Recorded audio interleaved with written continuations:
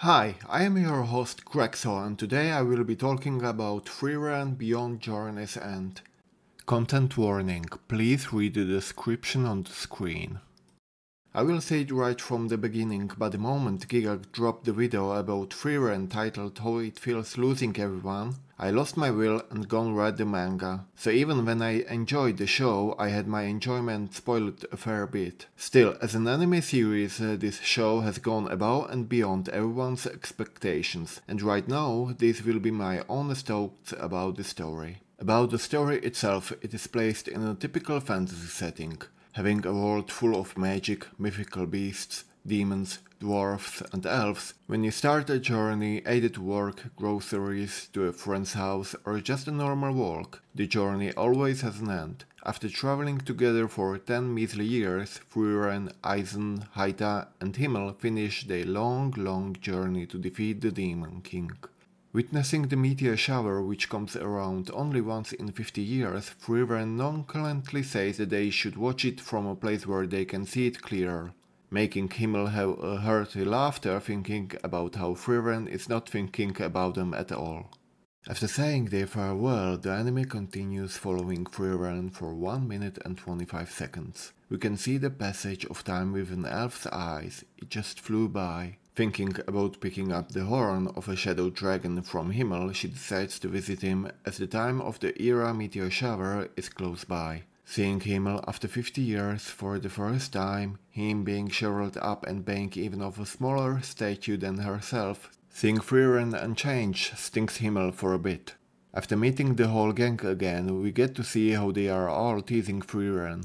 Being a group of mates who've gone through thick and thin, they each grew fond of each other. We get a peaceful feeling of them being something like a family.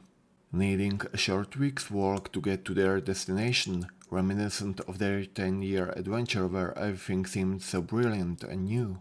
And she was always there in those beautiful memories. Himmel's been looking forward to the day they'll all be together again. Thank you, Frieren. Because of you, I had this delightful adventure at the very end.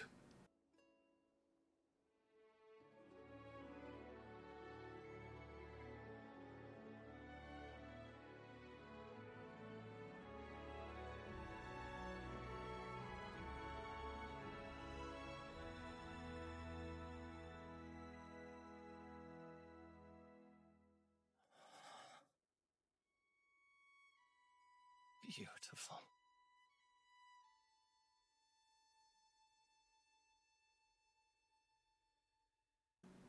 Cutting off to the funeral of the hero Himmel, still not sinking into Frieren the realization that Himmel, her friend and companion for the 10 years, departed. Only after the bells start to ring and the earth falling onto the coffin, reminiscing as he gets buried, still in disbelief, she breaks down. Regretting as to why she didn't try to get to know Himmel better, we get a pure emotion of sadness and regret, just to be comforted a bit, but not helping. Just writing the script, rewatching the first episode, rewriting it word for word till I just burst out crying multiple times. This is just the first part of the story of Frieren Beyond Journey's End, because every story has to end, just like we have seen with how Himmel departed. We will all meet our ends, but what is important is how we walk the road. How are we going to cherish our family, friends and beloved ones? In life we will always have regrets, but wallowing inside of them is the worst decision we can make. I know a lot of us are stuck in the past without being able to move on with life, licking our open wounds, melancholic about the decision we should have made but didn't, remembering the good old days of friends going out together, having fun, playing around and being free. It's just a pain altogether. Still, one of the ways of getting over it is by having something helping us to keep going. In the story of Frieren, it is the wish of being able to live a good life in heaven after death. Being one of the way to help us even in real life, having a belief that it's not just the end, is a strong driving force helping out some of us in the journey of life.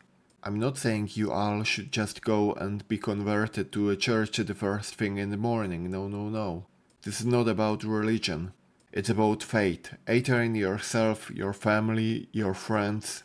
And if you are not able to find the speck of light inside the darkness, please just keep on looking, and one day you will find the brightest spark helping you out in this adventure. Because in the end, you are special. You, the viewer, the person behind the screen, are the one who is choosing how to live. So don't wallow, stand up and keep walking. Just thinking about how I wanted to talk about the story and how I kept thinking to myself about how easy it would be was silly of myself. But the moment I started, I realized that I need to pour my whole soul into this, because this is how strong of a story it is. Anything less would be disrespectful. After the funeral, Eisen goes home and Heite goes back to the Holy Church, saying he will probably never see Frieren again. Asking Frieren to pour a drink on his grave when she is in the Holy City, 20 years pass after the death of Himmel. This is the way we keep track of time in this show.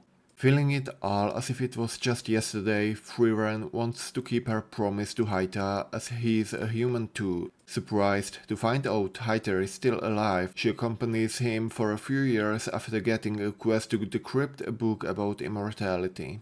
While decrypting the book, Heite asked Frieren to teach Fern magic on the side. This being a silly ploy to make a companion for Frieren on her journey in the future. As for the book, it was fake. If I said to you all that it was just the first 25 minutes of the show, the people who did not watch the show would probably be in disbelief. I mean, it's understandable. The writing is brilliant, the storytelling is amazing, the music is phenomenal. Well, expect the opening, which does not exactly sit with the feel of the story, but as a standalone song, it is a good song. The ending song encapsulates the story perfectly on the other hand. The soundtracks inside the show, and sometimes even the absence of them all, is making the show even more immersing. I mean, I can talk about the fighting scenes like Hour of the Guillotine, Stark vs the Red Dragon, Frieren vs Demons, or even Frieren with Fern vs Frieren's copy. All of the fighting sequences were going harder than they ever needed, but that was already said by the big names in the industry.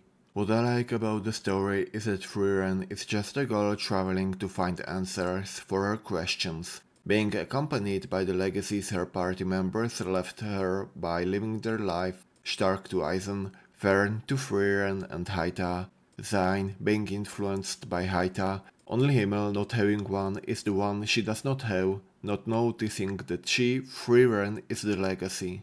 Reliving the memories of the journey, retracing almost all of the steps, trying to remember whatever teeny bit possible of Himmel, getting joy from seeing the statues, the festivals, the memories that Himmel left for Frieren, because it was his death that made the stopped hands of time flow for Frieren again. For the first time in the thousands of years she lived, she felt as if she finally awoken from a frozen slumber. She is awake and alive and walking her own path.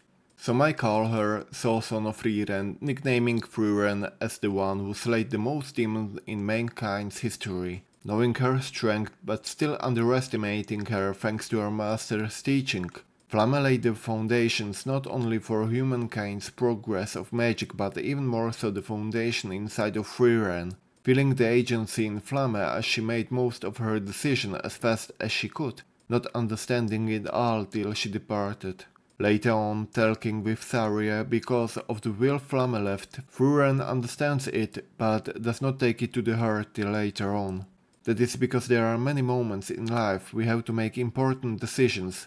Flamme as a human felt the need to sow the seeds inside of Frieren, not waiting for Frieren to be closed off and wishing for our future encounters to be full of emotions, because we humans live a lot closer to death than the other races. We truly cannot afford to wallow and delay the important choices in life. Sometimes it will be hard, even devastating, but we must still go on, because that's what we are, struggling but moving forward, living in the tale of life.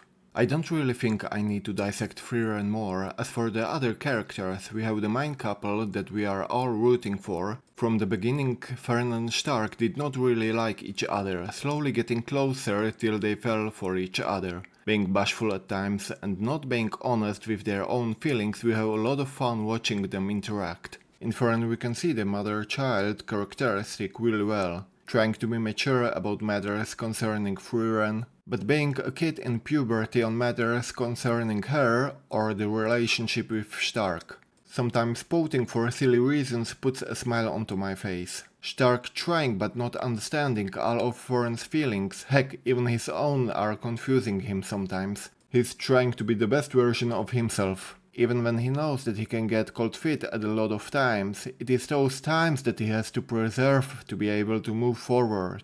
Like a shield, like a sword, being at the front line while simultaneously shielding everyone. Zayn, being a corrupted priest not really fitting the definition of a priest, lived a life of regret of not going onto a journey with his childhood friend, Gorilla Warrior. He gets a second chance when he finally gets invited by Frieren to join her party and persuaded by his own older brother to leave the village and not to wallow in his regrets anymore. Leaving with the party, being easygoing most of the time and giving relationship advice to Fern and Stark from time to time. He does leave the party after a bit, still life is full of surprises, so who knows. Maybe, just maybe. As for the one who changed Frieren the most, Himmel, we can see him as a normal guy trying his best to be the best version of himself. Loving Frieren, Himmel makes all the effort he can to make the journey unforgettable. So that when she looks back to the past, she can find many beautiful memories that will keep her company for the rest of her life. Being a hero not because he defeated Demon King, but being the hero because he lived the way he did for his loved ones. If I get a question what this anime Frieren Beyond's Journey End is, I will answer it like this. It's a journey, a ride, a destination. Even more so, it is a story. But at the same time it is a reflection in all of us. It's like a mirror telling us to wake up. Don't despair, there is light at the end of the tunnel. A beautiful story with heart-wrenching and heart-warming moments, showing us that life can be at times hard and at other times bright.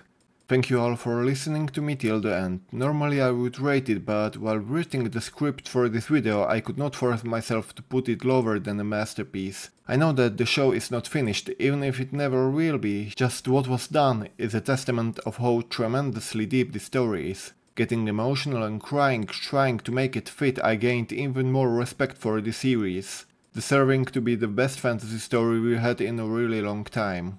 One more thing, I'm not sponsored, but if you have problems in life and you find it hard to get by, go to your friends, family, therapist or the Crisis Lifeline of 988 in America, or you can try betterhelp.com, cause there is nothing worse than to just choke on pent up emotions without letting them out from time to time. This is one of the reasons I love the medium of anime. Thank you again, stay in good health and we will see us in the next video.